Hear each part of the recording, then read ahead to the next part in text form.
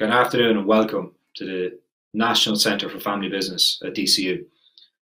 This is the second in our series of webinars, and the title of this theme and the series we're undertaking is Lockdown to Recovery. Got a fascinating array of speakers, academic speakers, industry experts and family businesses who are living and breathing this lockdown situation. Our first keynote speaker is John Sutherland. John comes with over 40 years experience working with the ECB. He's an expert on finance and legal services, and he's going to give you some really rich insights around risk and financial risk.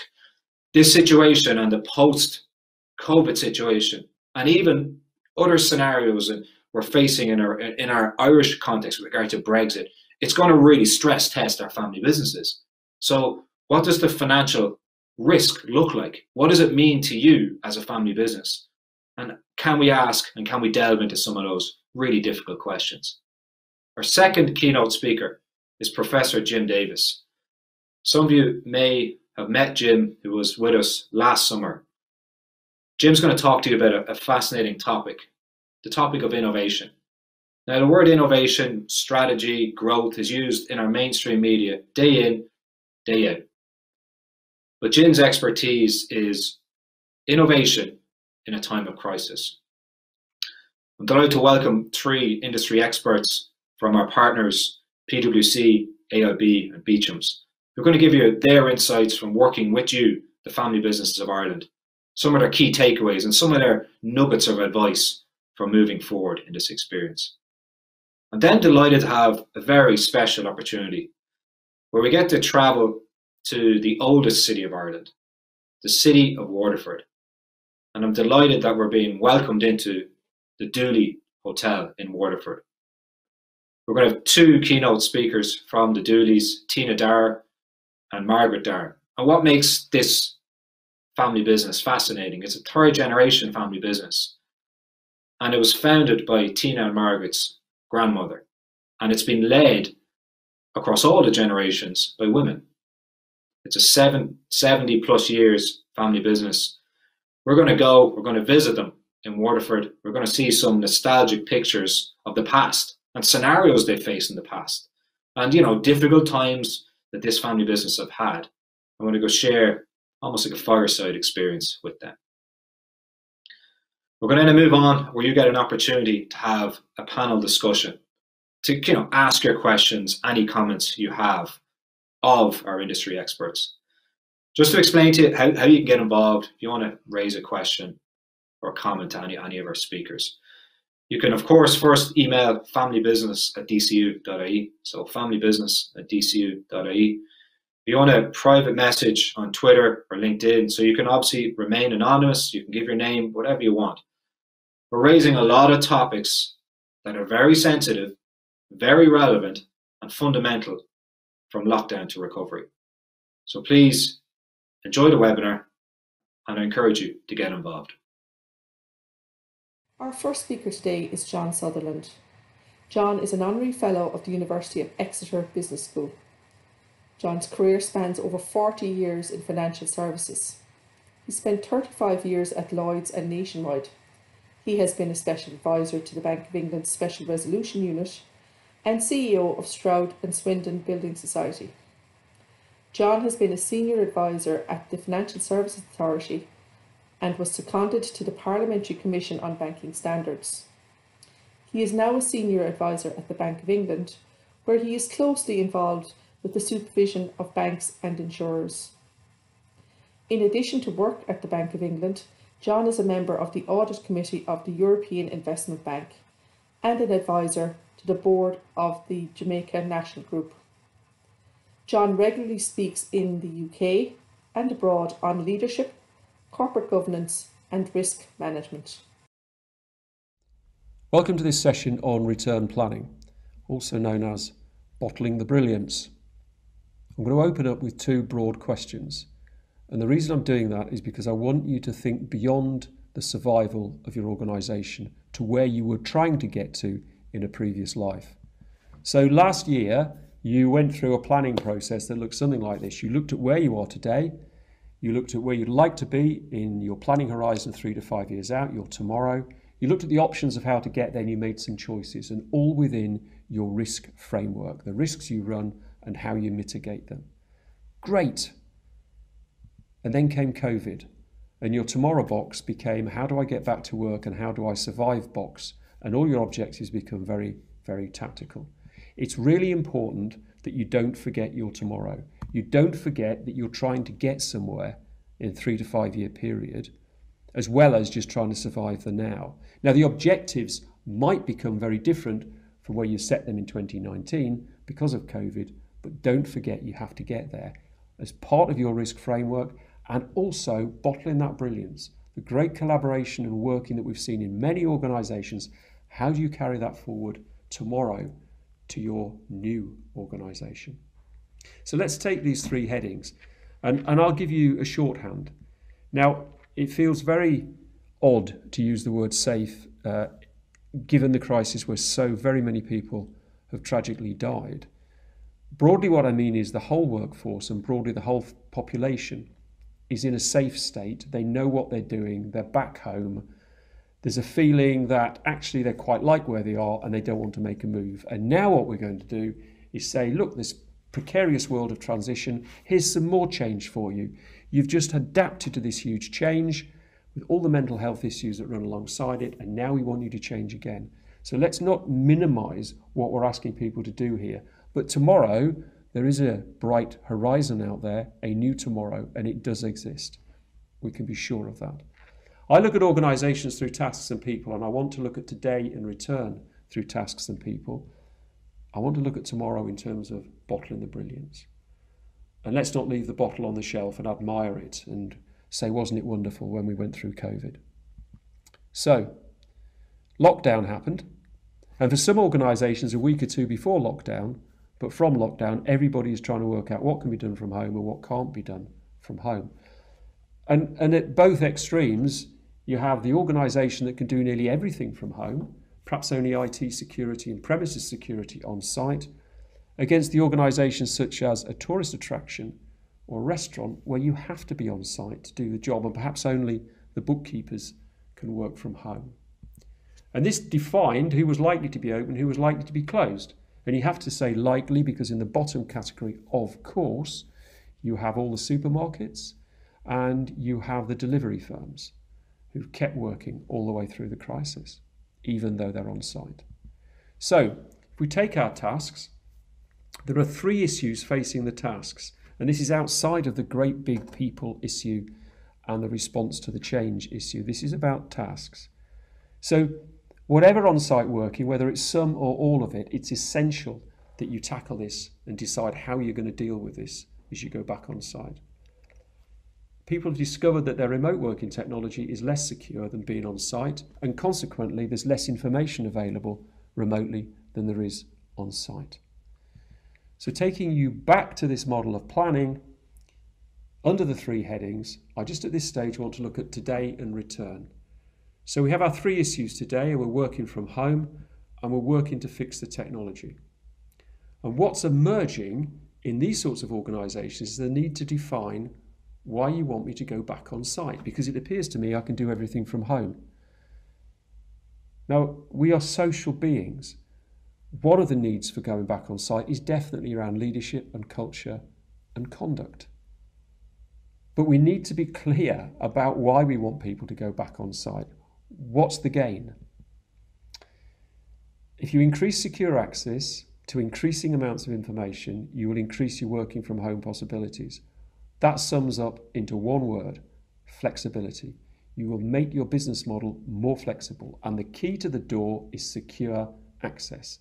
The more you can secure the access to information, the more flexibility you build into your business.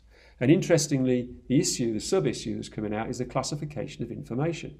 How comfortable do you feel about having a top secret document displayed on a screen in somebody's home? How comfortable do you feel about call centre information displayed on a screen at home? Okay, let's move to the on-site working firm who is also fixing their technology. The total focus has to be on social distancing. How do I get my business back? And what's the impact on the business model of this social distancing? And it's interesting to look at the different levels of social distancing protocol. So in the UK, we're working on 2 metres.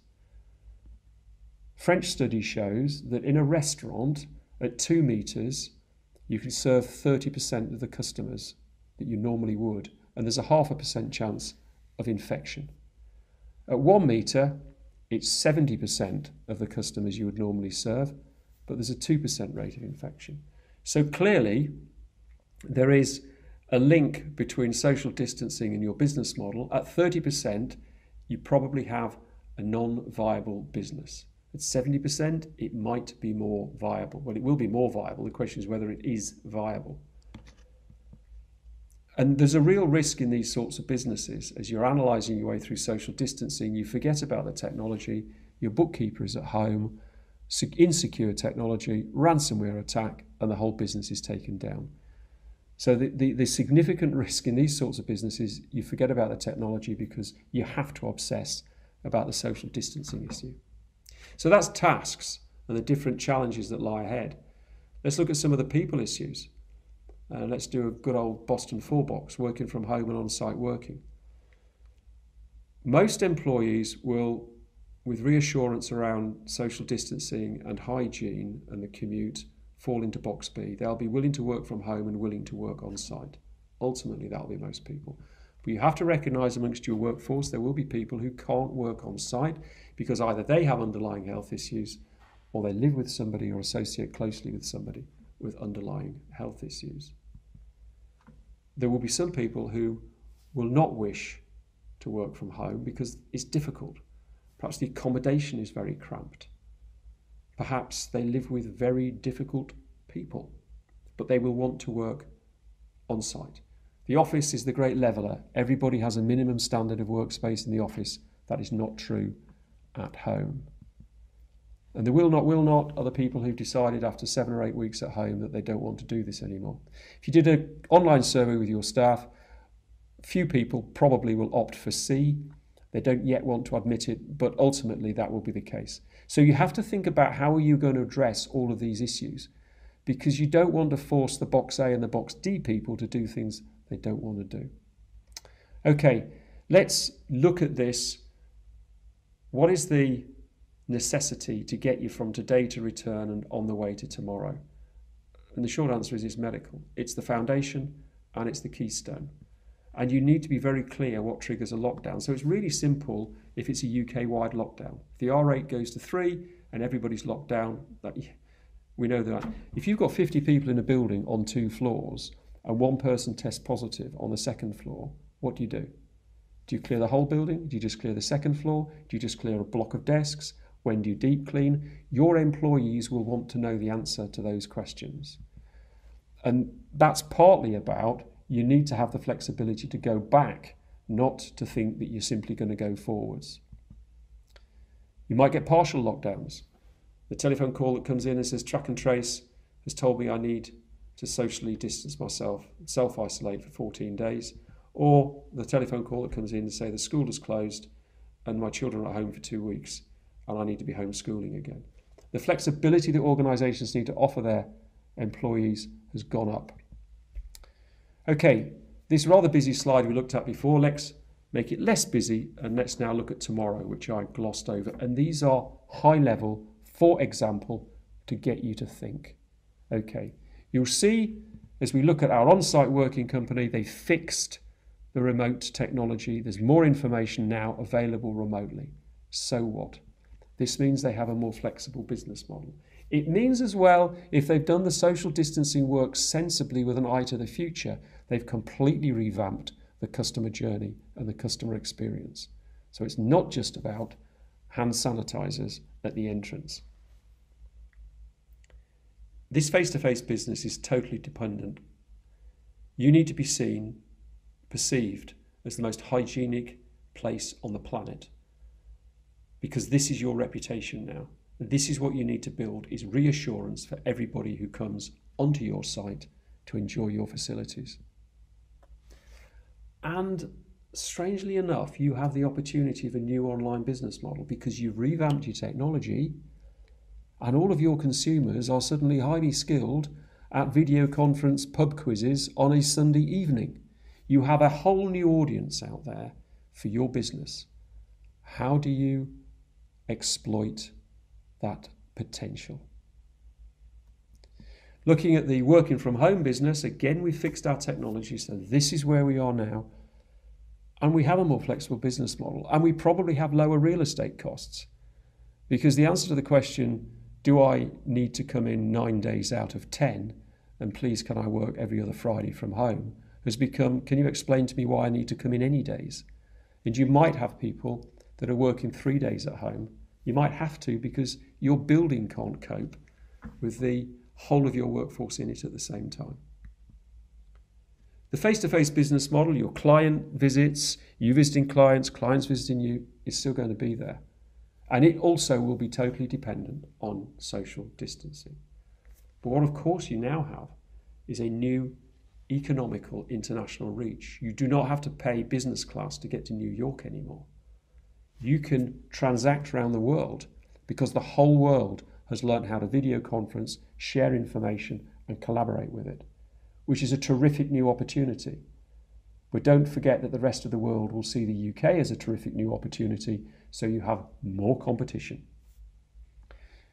So these are very high-level examples to get you thinking, because everybody's business model is going to be so different. And you'll be pleased to know this is the last slide. So as a reminder, the keystone, the foundation is medical. You need to be clear on this. You are going to have to answer these 3 questions for your employees before you can bring them back on site. And you will need a set of business requirements for your business. You need to be very clear with people what happens when a test is positive in different circumstances. Your employees need to feel on-site working is as healthy as working from home, and that includes the commute. That there is a clear business model to be on site. If you're a tourist attraction, obviously it's clear, because if you don't come back on site, we go out of business. But for a lot of businesses, it's not that clear.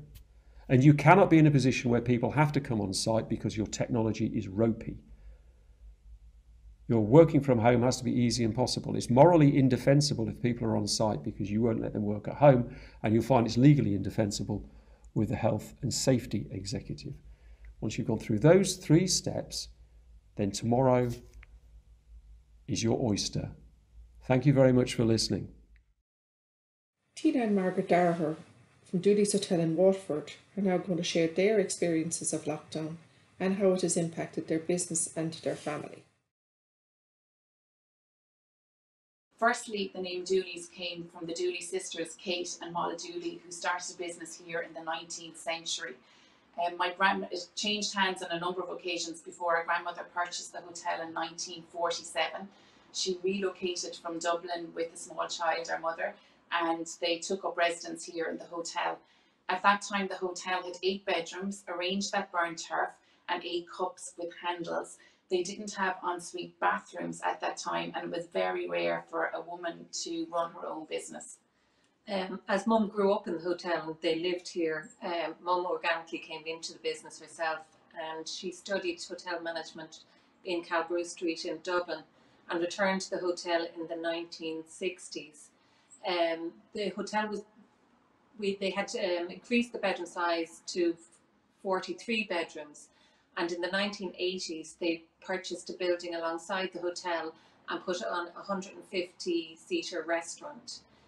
They then reconfigured the hotel again and to put on all the rooms to have all en suite, and we had 34 bedrooms. And today we're a 3rd generation women-led business in the heart of Waterford City, Ireland's oldest city. We have 112 bedrooms, a 150-seater bar, 170-seater restaurant, and a 220-seater banqueting stroke conference suite. Well, there's 3 of us in essence. Mum, who's retired but still plays a very active role in terms of coming in every day and does quality control. There's Tina and myself.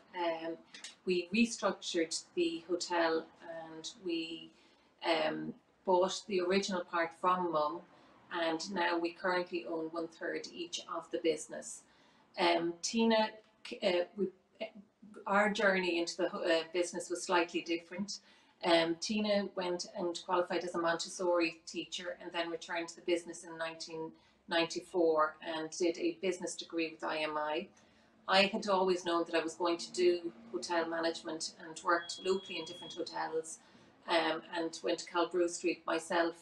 And in 1995, I got the opportunity to go to the States on a North-South partnership and worked for the Ritz-Carlton, and worked there for 3 years and returned to the business in 1998. I suppose the pandemic has hit everybody by surprise. It hit our industry like a tsunami. Overnight, we lost all of our business partially off the books. Our international tourism is completely gone for 2020, and I reckon it's going to be another 4 to 5 years before we see international tourism return to the levels that they were at. I suppose in terms of the business, we quickly made decisions, very difficult decisions, to stop all bar the essential aspects of the business. And the hardest decision was to cut our team by 83%. I suppose one of the most significant frustrations of COVID is the sense of powerlessness and the inability to plan for the business. And I think that's been really frustrating as things change hourly, daily, weekly, monthly. We're well used in this industry adapting, but it was at the speed of the changes we found very, very frustrating. Which we certainly saw last Friday, considering we've been now moved a whole month ahead of where we would have been. We were told we were opening at the end of July. We're now opening at the end of June, which was a substantial change when you're considering taking employees back and having all the measures that we required to have in place before we open. So the family, we could consider, while you can see we're not social distancing on the couch here, we have considered ourselves as one unit throughout the lockdown, as we work very closely together. Tina and I work in the same office, and we have continued to do so over the lockdown, being in here every day. And also Tina's daughter has been in with us, so we do consider ourselves as a unit, one family unit during the lockdown. We have been very lucky that we work well together, and we also socialise outside of work together. While it has been physically and mentally draining on us, watching the business close down, it was very, very sad and very surreal the day that we closed down the bar, and we walked out of there thinking, when will this reopen again? But what we have done as a family is that we meet once a week, where we have a social distance meal with our mum outside every Saturday, just to keep her spirits up, because she lives on her own. Mum has done that since she's 4. She's been in this hotel with people all around her, and now she's at home on her own. And I'll never forget the first dinner that we had. Mags had the linen tablecloths, the candles, flowers. It was just, oh my God, it just lifted my heart. Oh, we are well used to crisis here in Dooleys Hotel. My grandmother and mother always had the force of nature. The hotel is located on the River Shore in Waterford. So every year, a couple of times a year, the water of the River Shore flooded into the building here in the hotel. We've gone through 9/11, we've gone through foot and mouth in 2001. Also, when we went to do the redevelopment of the hotel, trying to secure finance was also quite challenging. And then eventually in the winter, or the summer of '96, one of the original banks came back to us and offered us finance to complete 3/4 of the project. We closed the hotel in 1996. In 1996, or sorry, in January '97, there was an arson attack on the hotel, and the financial institution that we had decided to go with weren't, shall we say, they didn't handle the situation very well. And we took the second option, and they financed the whole of the hotel. But again, 6 weeks prior to opening 80% of the hotel, we had another arson attack, and it put the project back months. And we had a lot of contracts, and we had to reaccommodate all those guests that summer. But we were lucky, those people stayed with us, the tour operators stayed with us and are still with us today, and we managed to actually bring the project in on budget. We've coped generally quite well during lockdown. You know, we've been busy here in the hotel every day. I suppose the homeschooling side of it was a bit of a disaster, to be quite honest. My 11-year-old was here in the hotel, and she actually preferred to help out any of the team members that were here rather than do her homework. So we've had her being trained on, she now knows what Legionnaire's disease is and how to prevent it by running the taps. She goes around with all the team members and helps run the taps every week to prevent the Legionella bacteria coming into the hotel.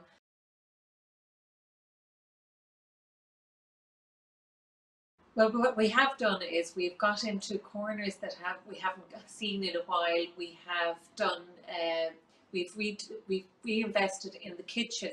The kitchen is it was probably one of the areas that was the oldest part of the hotel. In terms of the flooring, we have put in a new floor in the kitchen, which was in some ways easier during lockdown because it didn't impact the kitchen. The kitchen would have had to be closed if we were in an operational situation, so we went ahead with that. We also have a still room, which is a section of the hotel which provides teas, coffees for the restaurants, and we reshelved in there. We did the floor in there. We also pulled out the laundry and repainted and kind of done back of house stuff that needed to be done, but has given us the opportunity to do so, which meant that we were able to keep our maintenance person on board during the whole of the lockdown, and he was able to continue with those things. So we've cleaned, we've painted, where they probably, like, our guests won't see the difference on those. The employees certainly should. For health and safety, it's a much better solution for them. And we also completed an RFID lock solution, which gives guests the mobile solution to use their phone as a key, and also they can also check in and check out of the hotel. It has the facility to do all of that. Again, I suppose there's more associated costs with that, so we want to ensure that the uptake would be fairly great before we give the outlay on that. And we also managed to rent out a little unit beside the hotel, so some good things did happen during lockdown. We've also been able to deep clean the hotel from top to bottom. We had, just prior to lockdown or before COVID had hit Ireland, we had invested in a type of steam cleaner. So every bedroom has been steam cleaned, from the curtains to the carpet, mattresses, everything has been done since we have lockdown. Well, we are going to definitely reopen on the 29th of June. We've just actually received our guidelines yesterday, so we're in the process of going through those guidelines. Yeah, we've also, in terms of it, for training wise, we've sent out, as I said earlier, we have sent out to all employees training. We have to relook at the way we're going to operate. Initially, we were told the bars were not open until August. This is an area that we use as our full restaurant during our quieter periods, as we're very seasonal. With the announcement on Friday, we are now going to be able to reopen that area. So there are certain challenges. Before, we had a breakfast buffet, which will no longer be there. So we are looking at how we service our guests in the best possible way, so that they're comfortable and safe, and so are the team members comfortable and safe, which is the key to it, because I think the human aspect of people will come out in this. People are nervous and they want to be reassured, and that's on both sides of the counter. Oh, we're optimistic. Obviously, we're nervous. We've lost a lot of months of revenue, and generally here in Waterford, you know, it's kind of a seasonal business. So we can't wait to open and have the team back, but we are nervous in terms of revenue generation, and you know, it's not long before we're going to go into, I suppose, another lean time. And please God, we won't have another setback in terms of COVID. in terms of being a third generation business, I suppose we're hoping on the resilience that we've had in the past, that we've managed to get through all the various different things that have come our way. As you've said, my mum has gone through the north-south thing during the 70s when that was at the height of the season.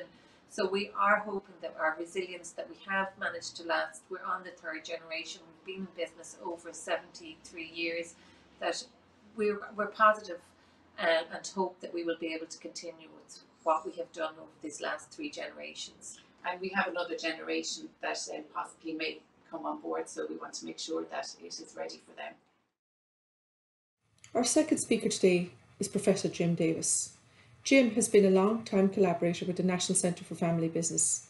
In June 2019, Jim took part in our event Building Trust in Family Business, which launched the research undertaken by our own Dr. Catherine Faherty. Jim has been with Utah State University since 2011, where he serves as Professor, Management Department Head, MBA Programme and Executive Education Director at the Huntsman School of Business.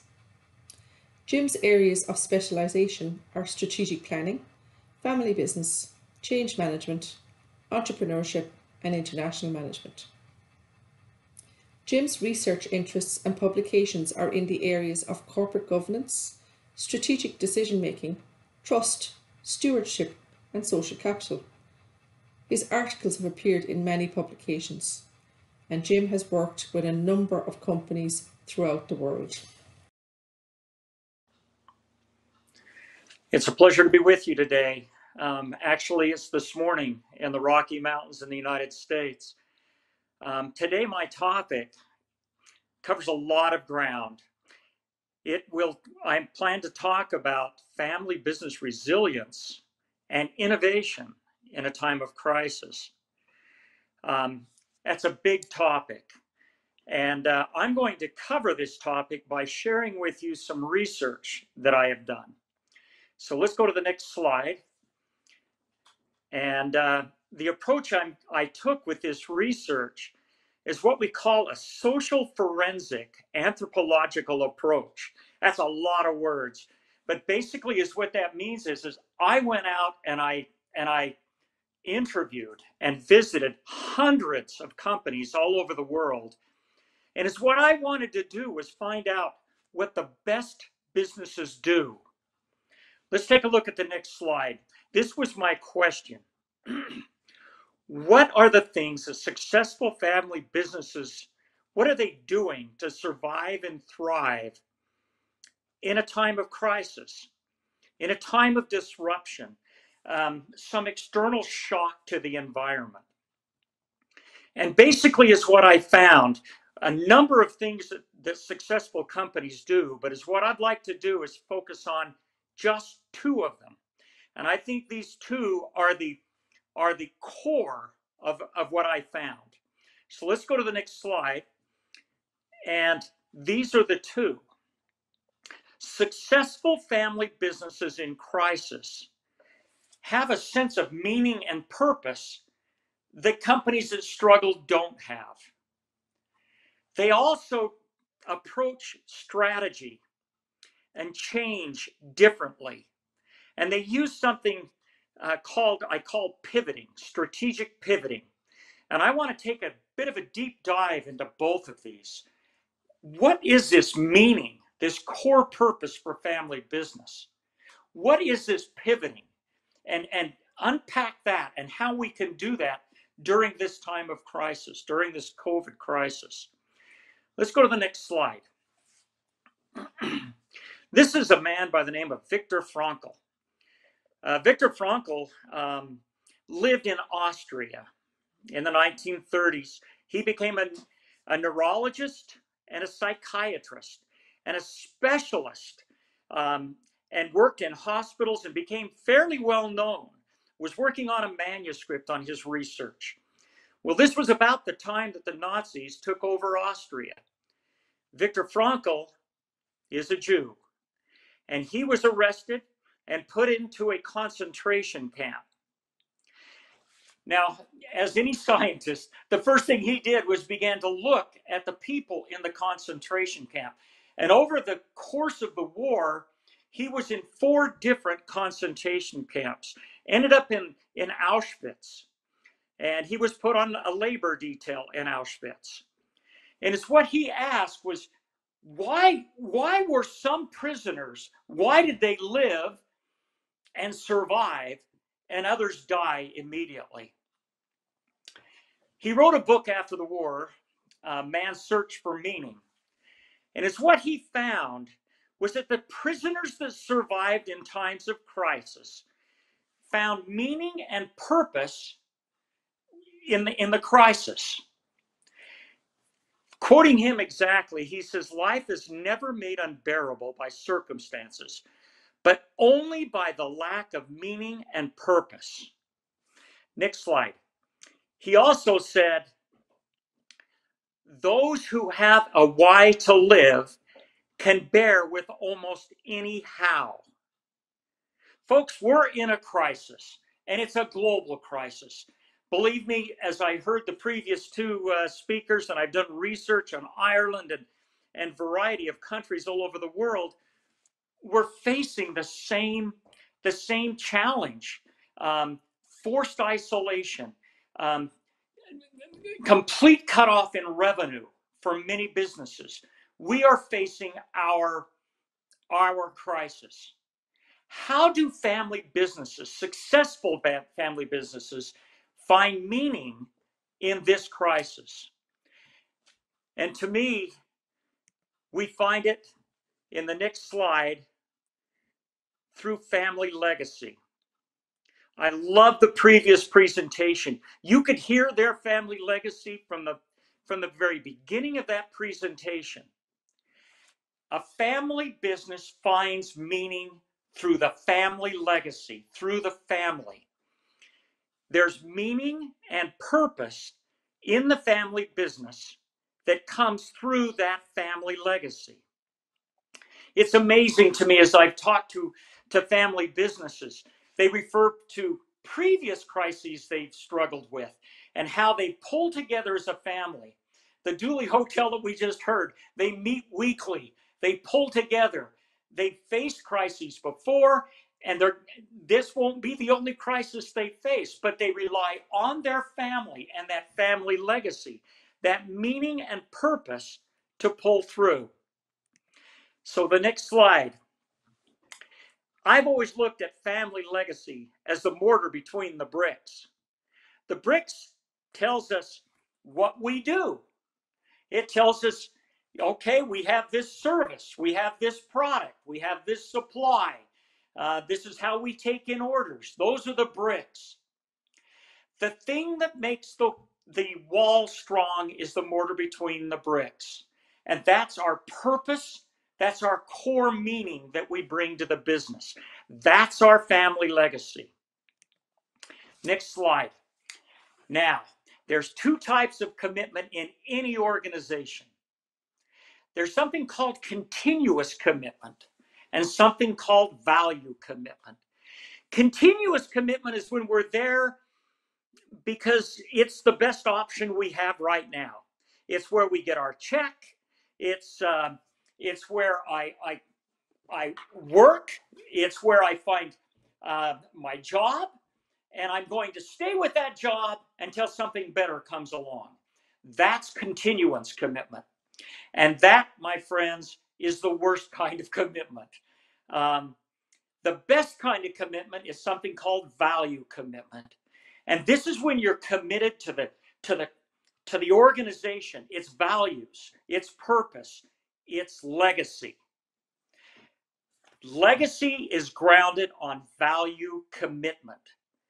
It's something bigger than just a paycheck and a place to work. If you're value committed, you're there in good times or bad because you believe in the organization. You will see them through this crisis. You're not going to quit. Last slide, next slide. So family business resilience is based on legacy. Successful businesses build legacy. There's an old Arabic parable that says, He who has no past has no future. Believe me, that legacy, those values of your business will strengthen your resilience through these difficult times. I have found that the successful family businesses who are resilient through crisis have a firm legacy. Now, one thing to remember is this crisis we're facing right now will further build your legacy. Okay? What happens right now, for good or for bad, will be remembered, will become a part of your values, and it's going to strengthen that legacy. Build legacy. So next slide. Now we've talked about meaning and purpose. Let's move to strategy and pivoting. Next slide. I can tell you what we are facing right now is something like we have never seen before. This is something, we had a booming economy, a booming global economy. Everything was up. And it's like somebody blew out the candle, flipped off the light switch, and everything shut down. People had to stay home. Companies closed. We've never seen anything like this before. There was a lot of uncertainty and ambiguity. How long will this last? How bad is it going to get? When will we be able to open up? Which businesses are essential? And of those essential businesses, what is the essential part of that essential business? Hospitals no longer served discretionary medical services, outpatient surgery, for example, voluntary surgery, cosmetic surgery was all put on the side. It all went to COVID.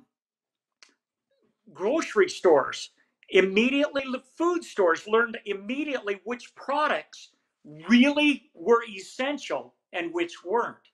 And those products flew off the shelves and they became scarce.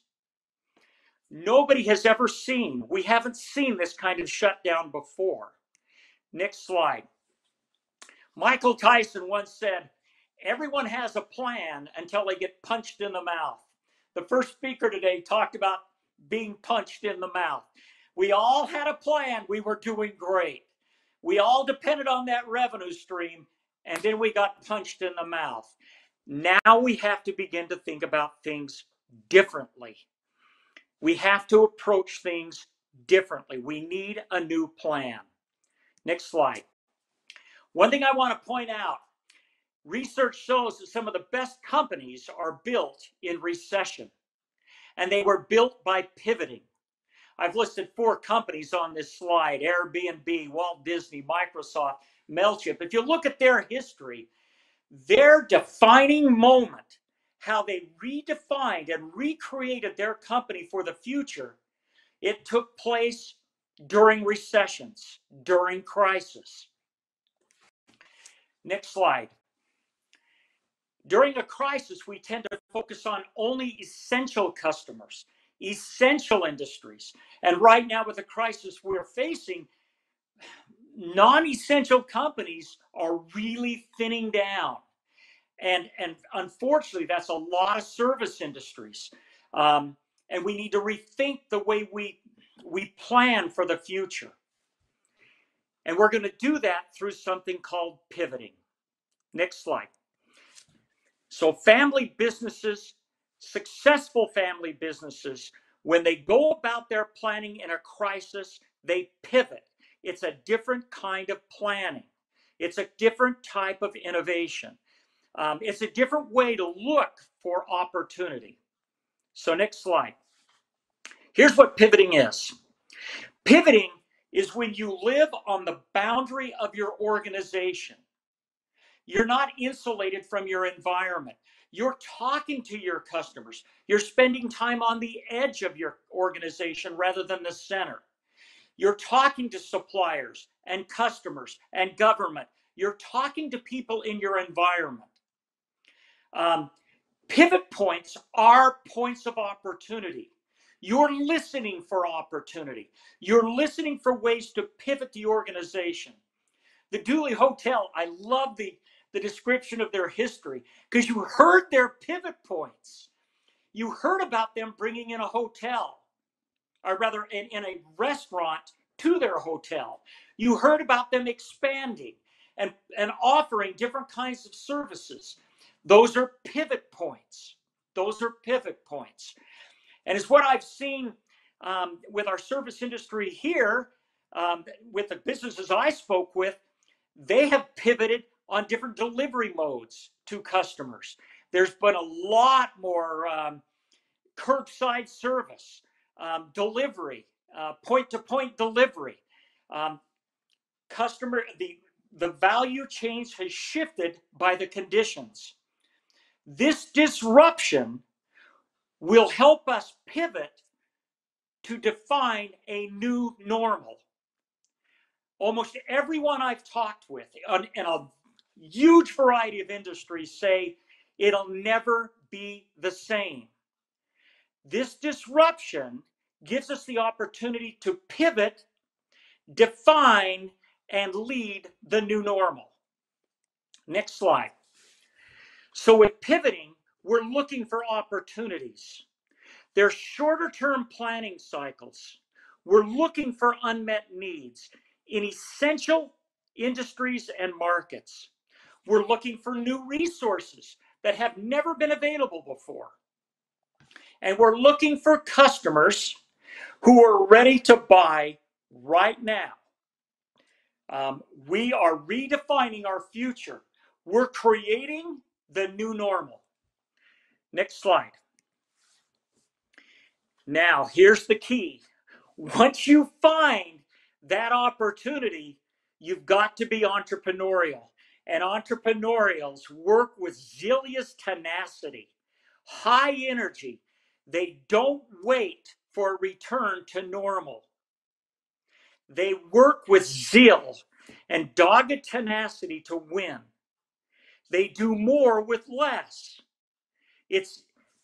Once you find that opportunity, you move forward and define your future. And I've got to tell you, we're doing that right now in higher education. Our classes stopped, and we had to find entirely new ways of delivering our classes. And those new ways are going to be the new normal. Our students have changed. They're learning differently, and they expect it differently. So, last slide. So, what I have learned through my research, for us to be successful through the COVID crisis or any crisis as family businesses, we've got to build resilience and innovation by building that family legacy, that meaning, that core purpose, and that's going to keep us together. And then we need to live on the edge of our organization, live on the boundary of our organization, find new opportunities, and as an organization, we define the new normal.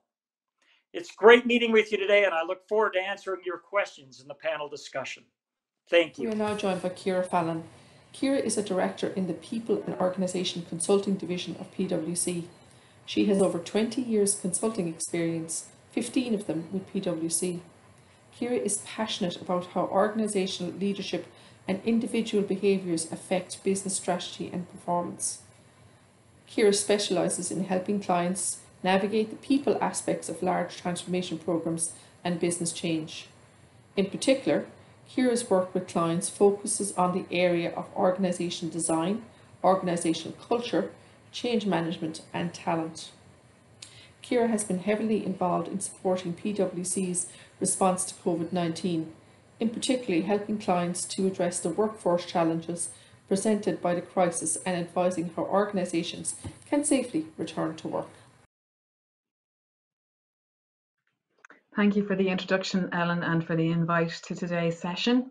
If you can move on to the next slide, please. I suppose I just want to kick things off by anchoring the conversation around the return to work with this framework in terms of how we've tried to align our responses to the waves of the crisis, looking at 6 focus areas. Today I'm going to focus on workforce, but I suppose putting that in context of the waves of the crisis, I think most organisations now are in that middle phase of stabilise that you'll recognise from John's presentation, a similar concept there.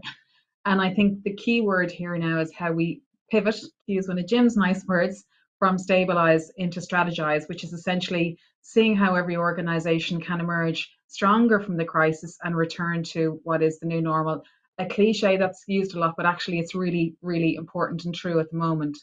And what I'd like to do is maybe take you through some of those activities and some of those thought processes to help you pivot between stabilise and strategise. A key thing to remember here, I suppose, is, as already been alluded to, is the elasticity between these phases and the waves of crisis response. And I think it's really important that all organisations are thinking now about what will happen if there is a second wave and starting to plan and base the lesson learned from what has happened heretofore to help get them ready for that response. So the next thing to talk about, I suppose, is the waves of decision making that will inform the return to work process. And we've categorised that across 4 headings around the areas of health and safety, around the type of work in terms of the financial cost implications of the return to work, and then employee preferences and needs. So the first one really is in relation to health and safety. So I guess what I would advise everybody to do is become extremely familiar with the return to work safety protocols that's been issued by the government.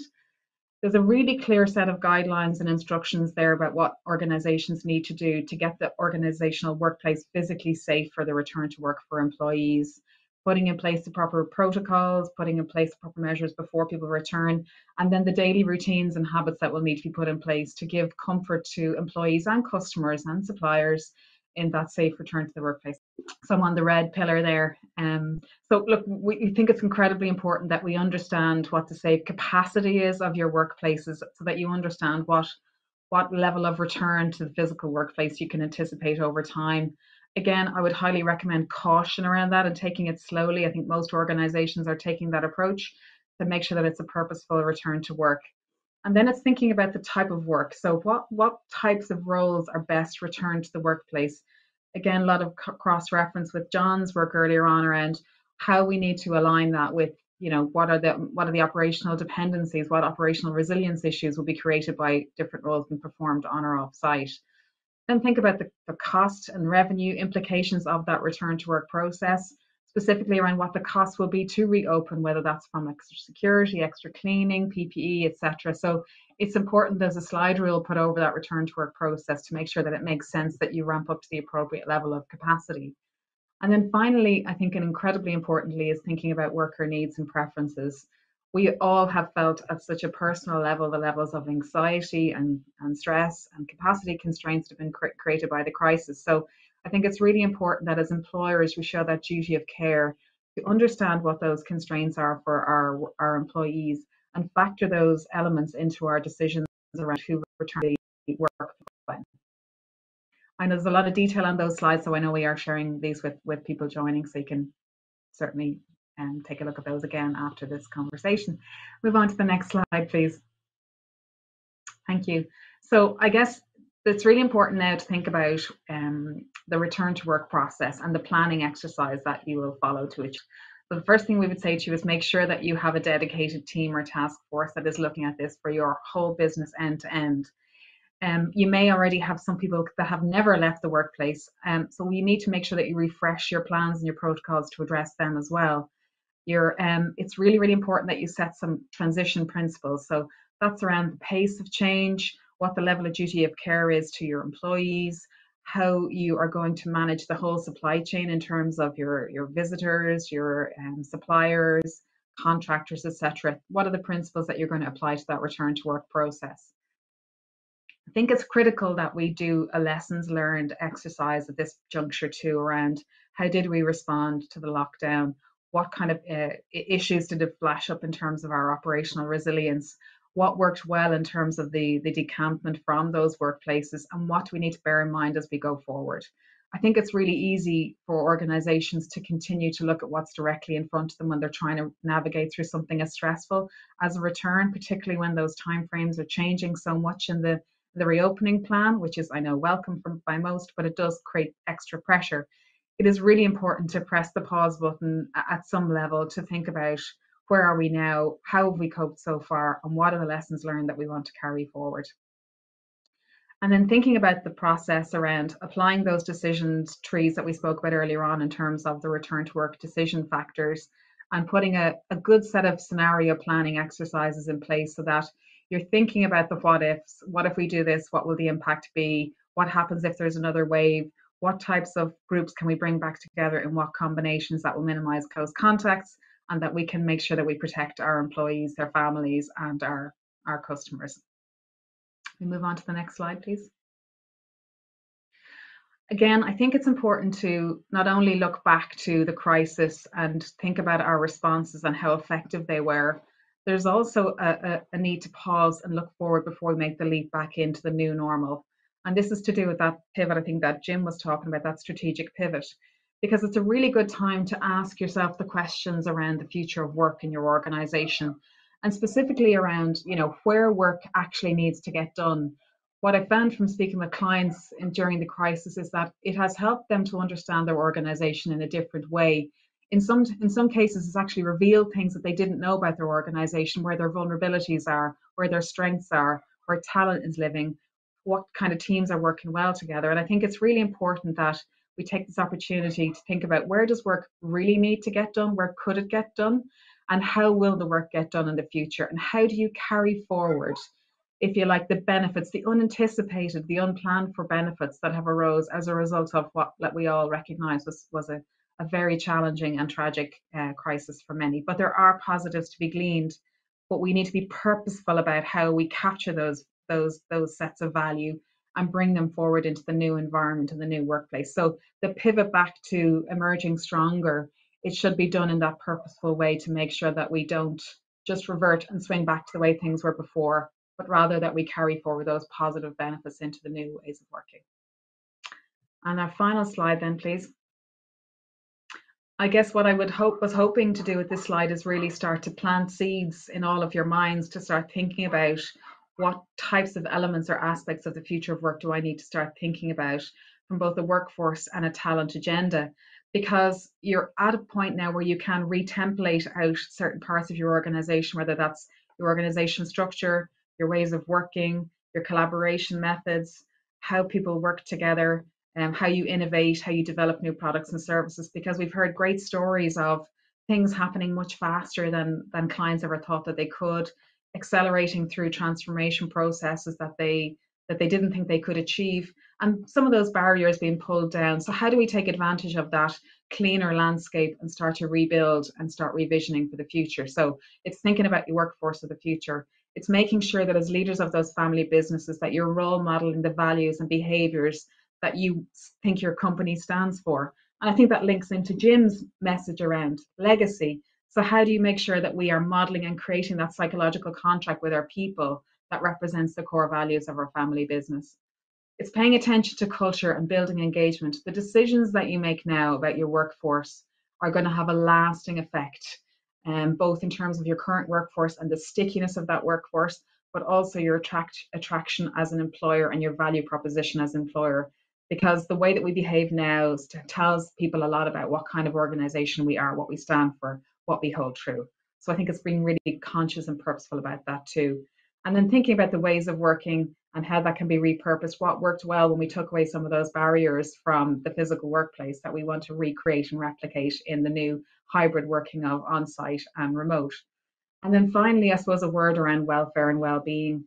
I don't think we can really count the cost yet of the crisis on our people and on our own resilience.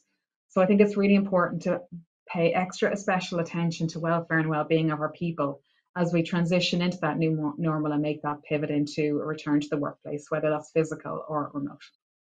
Thanks very much for having me this morning. I look forward to participating in the panel discussion. Our next speaker today is Catherine Moroney. Catherine is Head of Business Banking Market at AIB Bank. She is Chairman and Non-Executive Director of AIB Corporate Finance.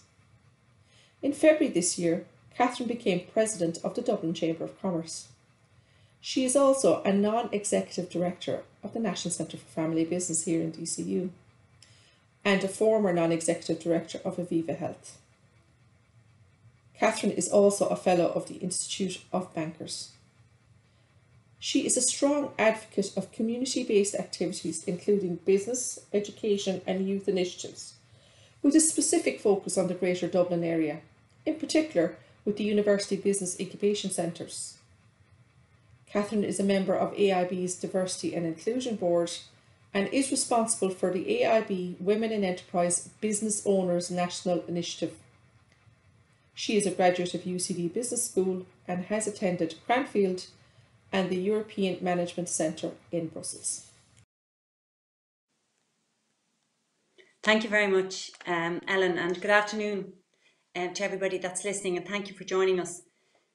I guess with that introduction, what I would say to you is I'm involved daily speaking to businesses, all kinds of businesses, including family businesses, and what I'm going to do really today is just share some of what we've been hearing and what businesses have been experiencing through this COVID period, and also what's happening as businesses start to open up and what we can expect into the future in terms of supports, which I think is really important to be thinking about in terms of how you support your business. So if we can move on to the next slide, what I would say to you here is very briefly, over the last 12 weeks, we've seen businesses adapt incredibly quickly. Some have had to close and provide staff subsidies, some have remained open, and in many cases, we've seen complete pivots, there's that word again, in some business models at a pace, and I'll speak to that in a moment. We've seen businesses responding very rationally, and I want to say that to you because just to share you some data from our business, thousands of businesses have applied for loan repayment deferrals. And they've done that in what you'd almost say an expected way. And by that I mean the businesses that have taken those loan deferrals are hospitality businesses, all types, tourism businesses, retail and subsets of transport, particularly those impacted by tourism or private bus operators. So they have been very rational. But I do think the next 3 to 6 months are even more critical than what we've been through before, because a lot of businesses will tell you that the cost of reopening is going to be more challenging than what they have been through already, because the unknowns there in terms of as yet what social distancing is involved and how customers will react to the reopening, and indeed how staff will engage with that. What I do want to say to you about those loan repayments, and this is really important, is if you haven't taken those and you're thinking of taking them, just be mindful that they have to be taken by the end of June, because the EBA, that's the European regulations and that govern us, have said that anybody who takes those deferrals before the end of June will be considered COVID-19 specific and won't have an impact on their business. But if anybody looks for a loan deferral after the 1st of July, we're back to having to treat that as a customer in difficulty, or as it's called, an unlikely to pay. So just to be aware of that, it's really important, a small point. But even if you wanted to have that cash flow in reserve to cover the unknown, you can always pay it back early again later. I think that's important.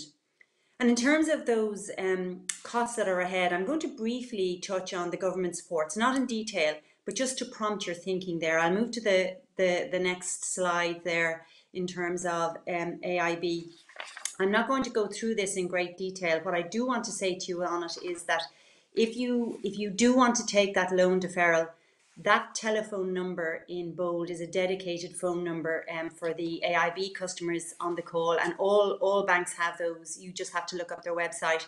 It's just a faster way of getting it, certainly speaking for us, because we've dedicated that to make sure we get through those for customers as quickly as possible, and there's a callback option there as well. The other thing I want to say to you is that in terms of reopening, all the other normal solutions that are available are there, and it's really important to say to you that business as usual, we're available through all the normal channels to assist you in whatever you need there. So please do just get in touch with us, be that your relationship manager, through our phone lines, etc. I'll move on to the next slide now. I'll just mention that it might be worth your while listening to podcasts. Many businesses have them out there. I'll mention ours specifically because in each of our podcasts, and we do them on a regular basis, we have customers, very like the Dooleys earlier, speaking about their experiences so far and what they're going to do next. And the striking thing I feel about this pandemic is the way businesses are prepared to share, be they professional businesses, family businesses, tech businesses. So we have tech, we've agri, we've retail, we've hospitality, manufacturing, they're all on there. And you can watch those even if you're going for a walk with your headphones in, just to hear what other businesses are doing. They might prompt your thinking about what you might want to consider doing. To give you one example, just one example, we've a customer, and this is exactly what Jim was talking about, pivoting and knowing what your core business is. A business that was the manufacturer of clothing decided to move very quickly into importing and finishing PPE equipment. And they were importing from Hong Kong for the first time. They were talking to us about using overdrafts, and very quickly we suggested to them, look, we think you should use letters of credit just to help take some of the delivery risk out, not all of it, but some of the delivery risk out. And that's really vital. When you're trading beyond the UK, countries don't tend to trade as much on open account. That's not just important for COVID, it's important for Brexit into the future. So just to mention that to you as well. And there's a contact number at the very bottom there for merchant services if you are moving to trading online. That might be helpful for you. So we'll move to the next slide. Again, very briefly on the government schemes. I'm not going to talk through these. I just want to make 3 key points on these. There are quite a few of them. The government did react very quickly. They've different qualifying guidelines, which are quite clear when you look into the different schemes. But again, your bank, certainly we can help, or your business advisor can help you navigate through those, because it depends on your size. They vary all the way from very small loans and small businesses, micro-sized businesses, the LEOs and MFI will help there, right through mid-sized with SBCI, and all the way up to very large businesses. There's supports there for all of them. And what a lot of businesses don't realise is some of those supports are actually grants that don't have to be repaid. There are grants available there to help you do your business planning. They're there for restarting business. They're there for helping online trading. So do just think about those as a family business. They can all help you. And it's not even just the finance, it's the discipline it puts on you to think about your business and looking at the way you have to approach those and the questions they ask you. They may prompt you to ask yourself something that you wouldn't necessarily ask yourself. I'm going to move on to the next slide now, if I may, and talk very briefly about cash flow management. And the reason I want to mention this to you is a lot of businesses would say to us at the moment, look, I'm closed. I don't have any revenue coming in. Why would I bother with a cash flow? I'm not going to go through the circle in full because you will have access to these slides. But what I do want to say to you is just start with your bank account, wherever that account is. What you have or not have in that bank account at the moment, that's fine. It's perfectly understandable. But work through what your cash needs are, because most businesses do not fail because of a bad business idea. They run out of cash, or they run out of credit, or they haven't sought to get paid when they're due to be paid, or they overgear. So there's a whole discussion on that another day. But I would ask you to just look at that and utilise online resources. There are lots of them out there. We have one called the AIB Small Business Cash Flow Planner. Over there in the second arrow, you'll see it. Even if you don't fill it out, if you go in and have a look at it, it covers in detail everything you should be thinking about, and it might prompt you to think about something you're paying at the moment. There might be an opportunity for just deferring that for the moment, that you might decide, look, I don't need to be doing that right now. And the last thing I'd say to you is, aside from watching your cash and your fixed costs, is utilize all of your business connections. Many of us will talk, and I'm guilty of this myself, to our suppliers and our buyers, and we talk most to our customers. But the local county council, the LEOs, the local chambers, DCU Centre for Family Business, your advisors, they're all really keen to help at the moment. They're not charging for that service. There's very much a pull together and get the country open again. So have a chat with them. They will tell you what's going on. They will help you. Jim put it very well. Sit on the edge of your business, reach out and bring that back into your business currently. I'll move on to the next slide now, if I will.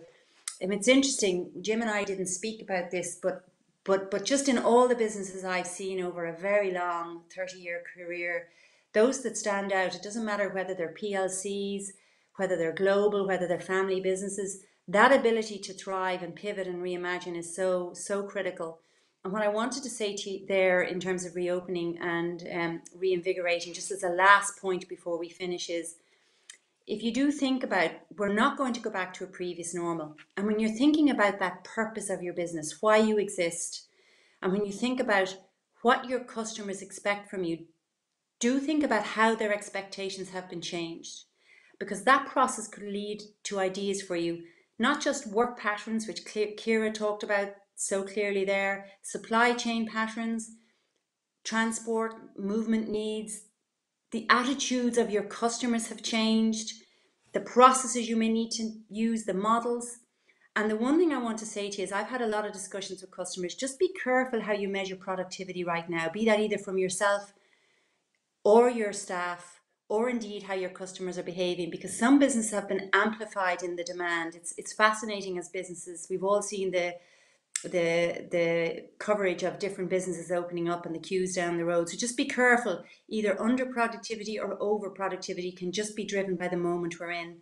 And so use this opportunity as well. The last thing I want to say to you there is the global shift towards sustainability and the Donut City, both of which you can look up. That idea that we need to be more accessible, and if you're changing your business, build in how you can get that sustainability element back into your business. So that's everything from me. There's a final slide there and it will be available to you just with all those contact details, including the government ones, the podcasts, and how to contact us. And thank you very much for your time. Our final speaker today is Paul Cott. Paul is a senior associate at Beechams. He specialises in employment law and advises employers on all aspects of the employment relationship, contentious and non-contentious. Paul acts for clients in employment claims including unfair dismissals, equality claims, occupational stress, health and safety, protected disclosures and trade disputes. Paul has considerable experience in advising family-owned businesses on addressing employment issues which are unique to family businesses, including planning for succession, incentivising the management team from outside the family, and dispute resolution.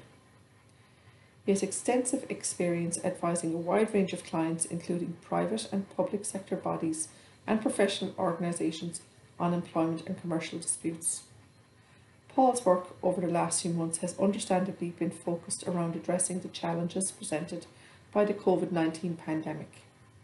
It has become more important to address urgent and novel queries in a tighter timeframe, such as matters like the temporary wage scheme within hours of it being brought into law, advising on the challenges regarding working from home, layoffs and collective redundancies.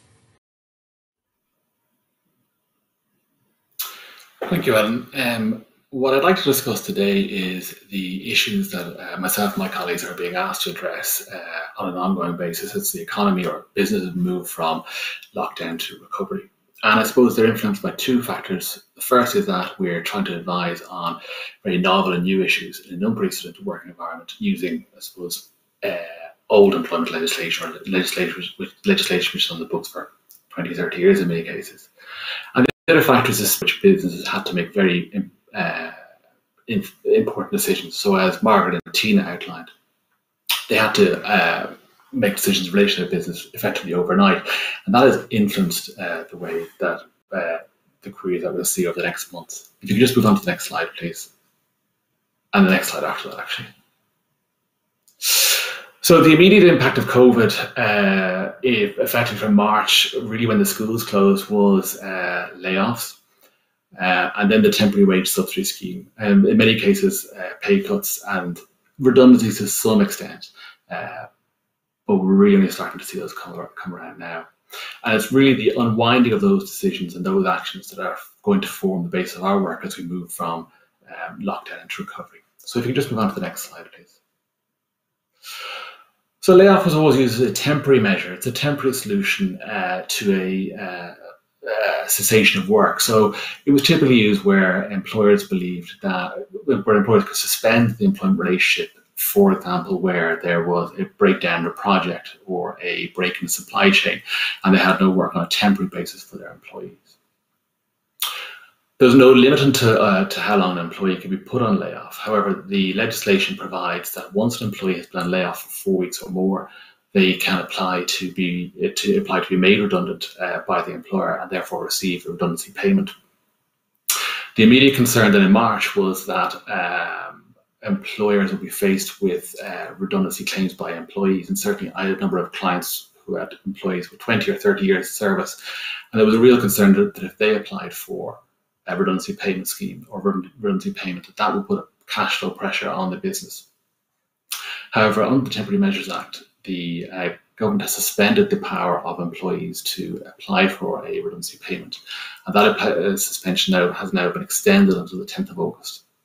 Once the 10th of August comes, as things currently stand, employees who are on layoff for 4 weeks or more will be able to then apply for a redundancy payment. The other factor of layoff now is that we have a number of businesses will have employees who are on layoff, but now need to consider about bringing certain numbers of staff back to the workplace. And it may be the case that they don't need all of the staff that they had prior to cessation of business or prior to lockdown. And so they now need to start considering on what basis they're going to bring employees back. In other words, how are they going to select employees who return from layoff? Because in effect, what this may mean is that the employees who aren't brought back immediately may ultimately may be made redundant. And so in fact, you have a procedure now which is like a redundancy selection procedure in reverse. What I would advise employers to do is to ensure that they use an objective and clear basis for selecting employees who return from layoff to avoid possible claims at a later date. If you move on to the next slide, please. So in common with 2008 and 2009, we've seen a number of pay cuts. My experience, pay cuts seem to have gone a good bit deeper than the last time. I would always advise employers to get consent of employees before they impose a pay cut. So typically I would advise the employer to write to the employee, ask them to sign an acknowledgement at the bottom of the letter consenting to the pay cut. A lot of employers have been reluctant to take that step, but I would certainly advise it to protect from future claims. And the other thing the other factor that employers need to bear in mind is that when pay cuts were initially imposed, perhaps in March or April, they may not have had clarity then as to how long the pay cut would last for. And so perhaps it's now time for those employers to start communicating with employees again to explain whether or not a review is ongoing of pay cuts or whether pay cuts are likely to be permanent. So yeah, if you can move on to the next slide, please. So redundancies, unfortunately, we're starting to see an increase in redundancy queries. Up to now, it really hadn't been a feature of the crisis, but as businesses start to make hard decisions about their employees and workforces, we're starting to see an increase in queries in this area. Again, on this area, it's important for employers to remember that, or to know that the Workplace Relations Commission and the Employment Appeals Tribunal before that expect employers to embark on a consultation process with their employees prior to making them redundant. And that applies whether you're dealing with one employee or more. What I would always advise employers to do is to first put the employee at notice that they're at risk of redundancy. So, and then follow that up with a consultation meeting where the employee can put forward their own proposals for perhaps avoiding the redundancy, and then finish it off with an outcome meeting. But there are plenty of cases from the WRC where employees have been found to be unfairly dismissed, even though the redundancy was genuine, but the processes used in making that decision were found to be unfair. The other consideration to bear in mind is the numbers of people who are being made redundant. So I set out on the slide there the numbers of the threshold for making a collective redundancy. And I've been asked to advise on a number of collective redundancies in recent weeks. Where a collective redundancy applies, the employer is under a strict obligation to enter into a 30-day consultation period with employee representatives, whether or not they recognise whether or not they're used to dealing with representative groups or not. And they're also obliged to notify the Minister for Employment Affairs as well in advance, 30 days in advance of making any employee redundant. And there are strict penalties and fines for employers who fail to comply with that consultation requirement.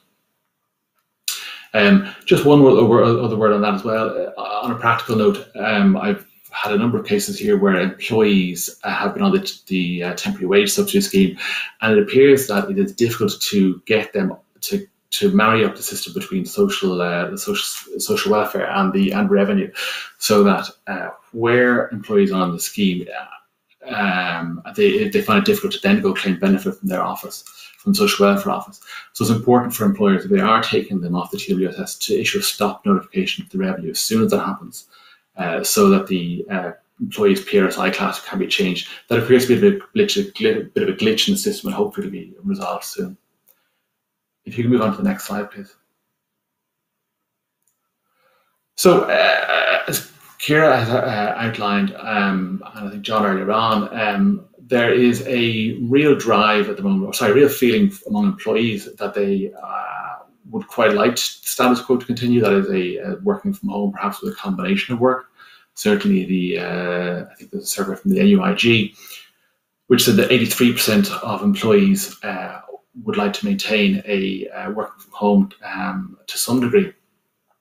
I haven't seen a similar survey from employers. Anecdotally, my understanding is that most employers would like to see employees back in the workplace for productivity reasons.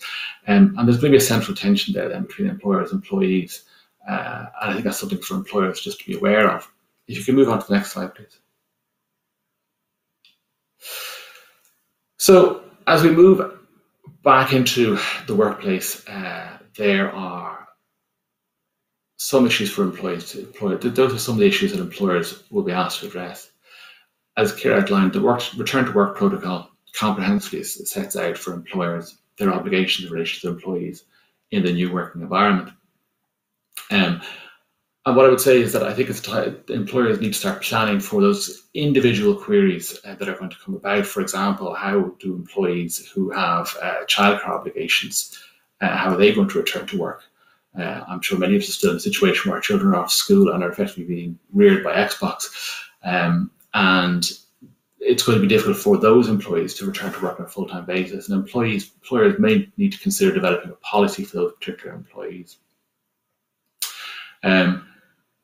The other concerns as well will concern around how do you deal with vulnerable employees. And again, most of that is dealt with in the guidelines, but those are the type of issues that you can see arising. I think it's important for employers to remember that they have a comprehensive, most employers should have a comprehensive grievance policy in place. And that's the appropriate forum for dealing with any kind of issues on a return to work basis. If you could go on to the next slide, please. So really just summing up there, and again, I've been outlined in previous slides, we're returning to work, hopefully returning to work shortly. There's an obligation on employers, again, to provide induction and training for employees when they return to work. There's also an obligation to provide employees with a pre-return to work form, which should be issued to them prior to returning to work. And if you move on to the next slide, please. So just finally, I suppose, just summing up in the takeaways, for me, the employers who will fare best at this will start planning for the return to work. In other words, they'll start planning for communicating with employees, informing employees what's expected of them when they return to work, informing employees who are keeping in contact with employees who are in difficult circumstances, whether or not they're living with vulnerable people or are vulnerable themselves. And then one of the features of the protocol is the emphasis on collaboration with employees and the election of employee reps. I think that that's going to be key in moving this return to work, is a collaborative approach between employers and employees. So thank you very much for your time, and I understand there'll be a Q question and answer section soon.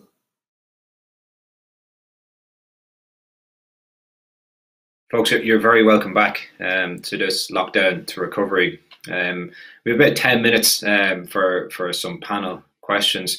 Probably first and most important, I hope the 5 minutes was enough time to get a tea or a coffee for you.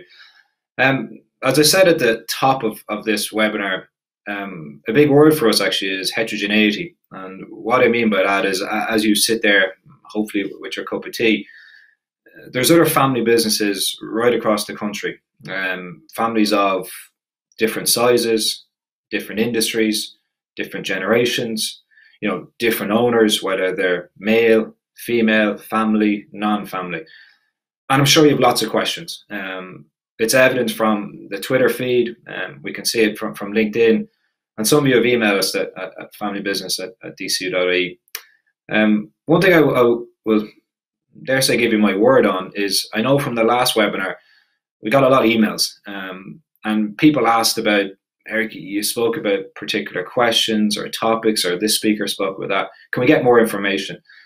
And one thing we're committed to do is, if you do send us an email, we will send you back information. So I know, for example, from the last one, some people wanted more information on, the role of family constitutions, what's a family, governance structures with regard to shareholders agreements. So if you are interested and you want to find out more, please, do drop us an email. I'm going to start off with the panel questions. Obviously, probably like most of you sitting here today, I haven't been on holidays, and it's coming up to holiday season. And Tina and Margaret, you did a phenomenal job, and you showed us your family business. And we're all very much looking forward to getting back into, especially Waterford. I'm an avid cyclist, and I very much look forward to doing the Greenway in your beautiful city. But I look to you for my first question, and it's one we've got from, I'm actually delighted to say it's come from one of our next generation members of the university. And this next generation members are concerned about, they've had practices which they've done in the past. Are there any practices you've learned from COVID that you're going to have to implement in the new tomorrow? Well, I suppose the first one Catherine alluded to was the cash flow statement. And as we saw the cash burn out of the business, we were trying to see where we could stop it. So we've actually perfected, I suppose, that a little bit better. And we found an omission where somebody was using part of our utility and that we had omitted to bill them. Thankfully, now they've actually said that they will fulfill the contract and pay. The cash flow is a big one. Operationally, I suppose, in terms of the staff, staff have seen different roles. Their roles have been diverse, the ones that have stayed on with us, and they've seen how the other person works. So we'll probably keep a good aspect of that going forward, whereas we'll do role reversals, or we'll maybe do a day where somebody will go into the other person's role so they'll have a better understanding of it. Great. I'd love to ask you the question about Lord Waterford, and maybe we can catch up on that the next time. Jim, I've got a question, and thank you to Tina and Margaret. Got a question for you, if possible, please. Just to give you a little bit of an insight, I've known Jim for probably 10, 12 years. We're involved in the STEP project. And STEP looks at or addresses entrepreneurial mindsets in family firms. So a really nice thing about some of the families we have in this country is where you see multiple generations, like fourth, fifth, like, for example, with the Dooleys Hotel, where we see multiple generations of a family business leading and driving this family business.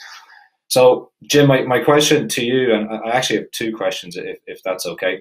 But my first question is, if you are in a family business and you've had this long tradition of how we've done things, and you want to do things a little bit differently, any thoughts or guidance on doing things differently to maybe what you've done for a long period of time?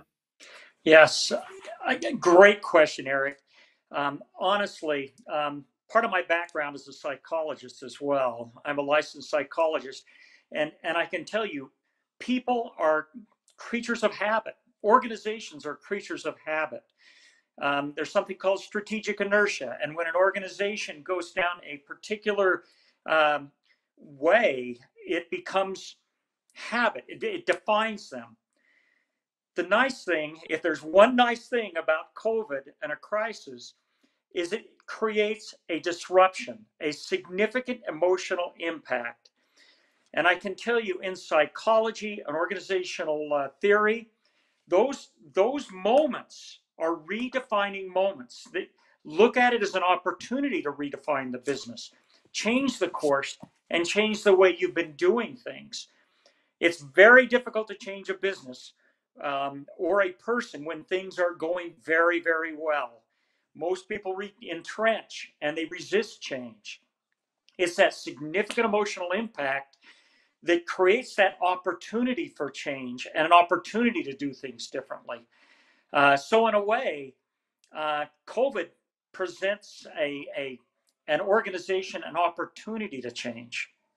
Opportunity to change. And I've got a question, and the reason I asked this question, this is based on, just to give the audience, I suppose, some context to what we have here in DCU. Any given year, we have about 300 students who come from family businesses, just like you, as you sit here today. And the question a lot of the next generation have is, when do I get involved? Who do I speak to? Do I have a mentor? Do I report to mom or dad or whatever it might be? And COVID now has very quickly given them opportunity that they didn't think before. So, for example, mom and dad are not too tech savvy, or the top management team are not too tech savvy, but I am, and I have an opportunity. Jim, do you have any guidance or thoughts if you're a next generation member and you want to take that leap into an opportunity in the business? Another great question. If I were to add a third point to my presentation, beyond pivoting, beyond purpose and meaning, it would be teaming and listening to new voices. Frankly, it does open the door for the next generation. The fact that that technology has become so critical, it has opened the door for that next generation who are typically more tech savvy. I can tell you the best example I have is my university itself. All of a sudden, we had to go to use technology to instruct our students. And old professors who have been used to standing in front of the class and teaching it the traditional way have now had to reconsider their classes in entirely new ways. The most successful professors have engaged students, the next generation, that know that technology and have partnered with them in their delivery. So it's partnering with the next generation, opening up those new conversations. Thank you, Jim. John, I'm going to come to you next, if possible, please. John, you've over 40 years experience, obviously working with the University of Exeter, but also working with the ECB. And so you've seen SMEs and family businesses, all different sizes, industries, generations. Do you have any practical steps with regard to risk and financial risk management, or any practices our family business could instill? I'll do my best. I think the main thing coming out of COVID is to actually group the risks. And the two that I would think about most of all would be the reputational risk that sits around what people view your business in terms of its protection for COVID. And that's inside and outside. So what are your practices in terms of protecting people coming into the business from outside, and what are your practices for protecting your employees? And that needs to be thought through. As I said in the video presentation, what do you do if you get a positive test with one of your employees or somebody who visited your organisation? You need to have answered all of those questions and discuss them with your workforce as to what your reaction is going to be. So that's the kind of the health side of it. And the other side is the finance side. A lot of businesses have gone into this crisis and nobody imagined that all of your income could disappear. But across, it's not just the hospitality sector, it's across many sectors. Take airlines, take holiday travel agents, income has disappeared. And I think the realization that there is a need to have the ability to bridge a gap if a gap appears again. So now we're prepared with the thought that we could be locked down again. There could be a local lockdown that stops things happening for a short period. We're seeing this happening in Beijing now. So the thought of how you finance that lockdown, it's not going to be wasted effort now. So is it that you are going to have to think about retaining cash in the business in a way that you didn't previously? And is it that you need potentially to line up standby finance with your bank now in case this happens again? So what can you do to reassure the bank that you can see your way through a lockdown? So I think grouping the risks under headings. So I've just given you finance and I've given you the COVID hygiene element that is so big reputationally for anybody who's in the hospitality business. Like, for instance, the great work we've heard that Dooleys have been doing. This is front and centre for them, without a question. I kind of hope that helps in the short time available.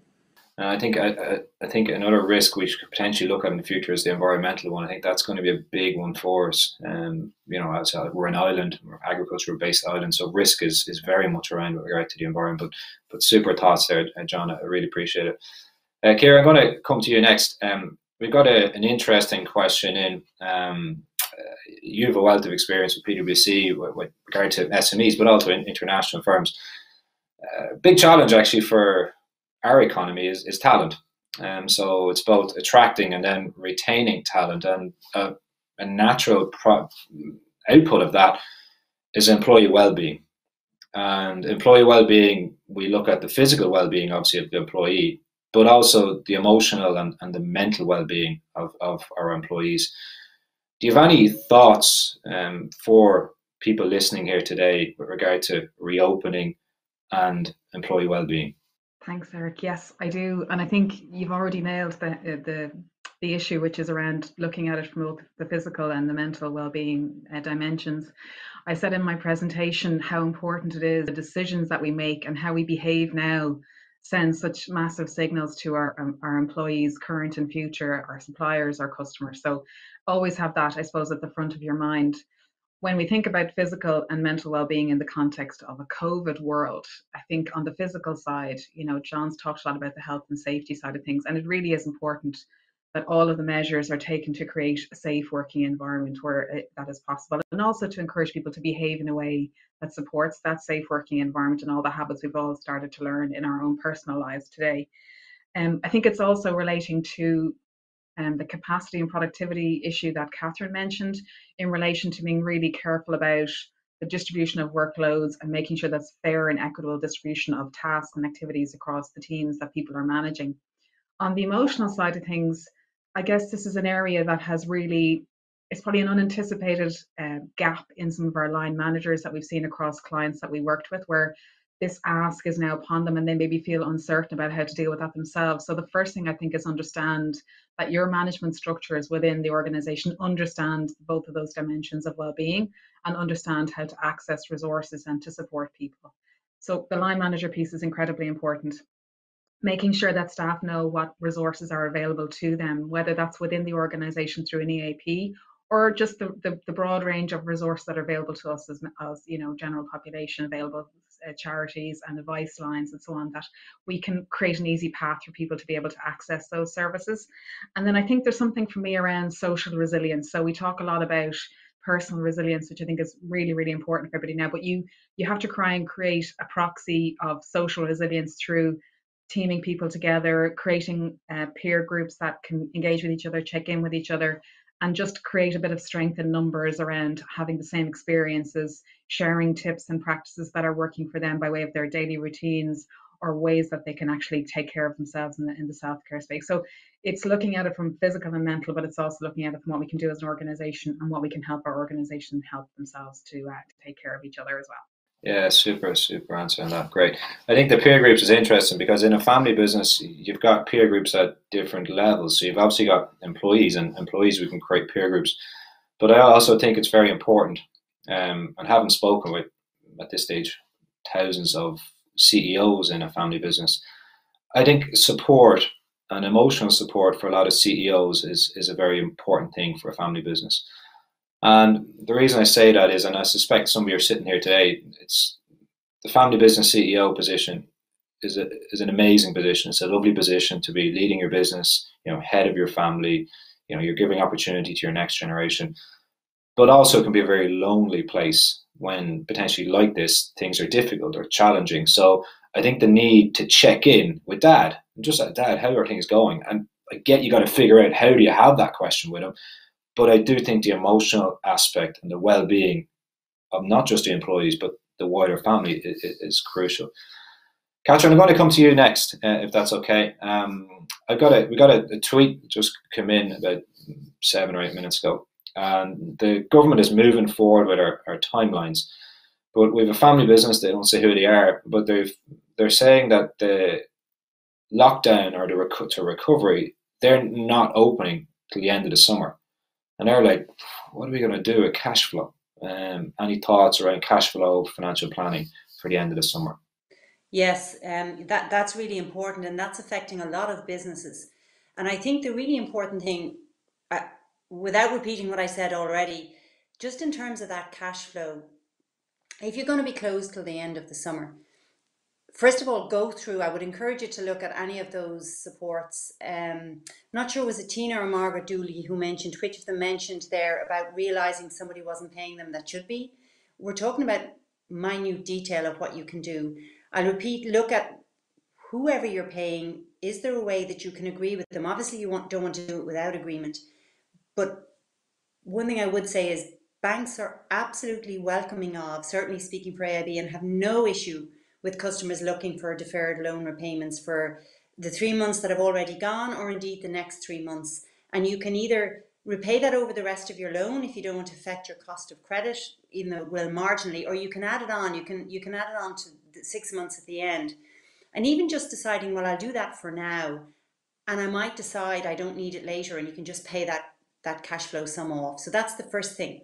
The second thing I would say is, don't be afraid to go to your bank at all and say, okay, I'm not making any money right now, I have no cash flow coming in. That is perfectly understandable. Then apply optimism to your business, but realism to your cash flow. So what is going to happen? Go in with your cash flow plan. We are accepting, if you like, abridged accounts. We are saying to people, look, we're trying to keep it easy. The key thing for us is show us your cash flows, show us how you're going to return to profit. The other thing I might say, Eric, just very briefly, if I can, is that don't assume it's an overdraft. I mean, if you think it's an overdraft and that will work for you, that's absolutely fine. But do think about, there's an over-reliance on the overdraft in the Irish market. Do say to yourself, well, actually, would I be better off paying this in equal instalments? Maybe I should say to the bank, actually, can I take a loan? Can I not pay you for the next 6 months? And then can I pay you off over the following 2.5 years or 3 years or whatever you need? And without going into the detail of the government supports, some of those government supports can go out as far as 10 years. There's a scheme called the Future Growth Loan Scheme. There are different schemes for different sized businesses with different criteria applying to them. But if you're closed till the end of the summer, just be very realistic, optimistic, as I say, about your business, about what you do need, and then come and ask for help. The other thing, you were talking about CEOs, and it's so true. It's a fabulous, it's a privileged position, with great power, as I think this was a quote from, would you believe, Spider-Man, but with great power comes great responsibility. So it is lonely at the top, but ask for help. The one thing I find is CEOs tend to think they have to have all the answers. They don't. So your own team will probably have fabulous ideas. Your bank, your financial advisor, your lawyer, your accountant. There are lots of people, other businesses like you can help. And that's probably stating the obvious. But in terms of just get into the minutiae, because businesses, naturally, they don't find cash flows exciting. That's not their purpose. That's not their why they exist. But it is one of the most important things they can mind right now. And all of the banks, and certainly speaking for AIB, stand ready to help. Great words, thank you. I'm going to come to you, Paul, for the last question. Collaborative approach to returning to work, and you know what I mean by employer employee, and collaborative approach to returning to work policies and procedures. It's very much not just a top down anymore. It's very much a bottom up, and I'll meet you kind of somewhat halfway. Any thoughts about how to engage the employees in the formation of returning to work policies and procedures? Yeah, so the return to work protocol was designed with a collaborative approach in mind. So one of the first things that an employer has to do is to appoint an employee representative. And for many businesses, that will be a new thing where they haven't really engaged in that way before. But that's one of the first steps you have to take. And I think from then on, it's really a case of actually engaging with that representative, and not just simply having it as a bit like the person who looks after the fire drill twice a year, but actually actively engaging that person throughout the sort of stages as we move back into what is hopefully a full recovery. Yeah, super words. Folks, we've just over our allocated time for the Q&A, so I'm just going to draw it to a close. But I just want to give a real sincere thanks for very much our international audience. So obviously we've speakers coming from Ireland here, but also very much from across the world. I know some of you had to get up quite early this morning. So thanks to Tina and Margaret in Waterford, Jim Davis in Utah, John Sutherland in the UK, Ciara Fallon in PwC, Catherine Maroney in AIB, and finally there Paul Goff from Beecham's. Really sincere thanks, folks, and thanks for believing in what we're doing here in DCU. So thank you. For the rest of the audience, I hope you enjoyed it. Kind of putting my lecturer hat on or teacher hat on. I hope as you sit there and have your cup of tea, you have 3 or 4 points you've taken from it. That's what I always encourage people. What are the 3 things you've taken from that? If you're going to if you're meet someone this evening, what are the 3 things that are important for you? Is it, the importance of risk assessment? Is it new opportunities coming from COVID? Is there something there to do with cash flow management? So I hope there was some value for it. Some people have asked, and we tweeted in earlier on asking Eric, what was the email address with regard to if I want to ask a question, I want to get some more information back. It's familybusiness@dcu.ie. So by all means, just send us an email and we'll come back to you on that. With the COVID-19 information series, this is the 10th event we've had. So, and the next one is going to be sometime in the August-September period. My last comment is, I'd encourage you to get involved. We're trying to make the theme or the thematic flow of this somewhat dynamic. So if you have a thought, if you have an opinion on what you'd like to see a next topic or theme of an event to be, you drop us a mail, drop us a tweet, and we can maybe work around that theme or that topic. I hope you enjoyed it, and I wish you a very pleasant day. Thank you very much.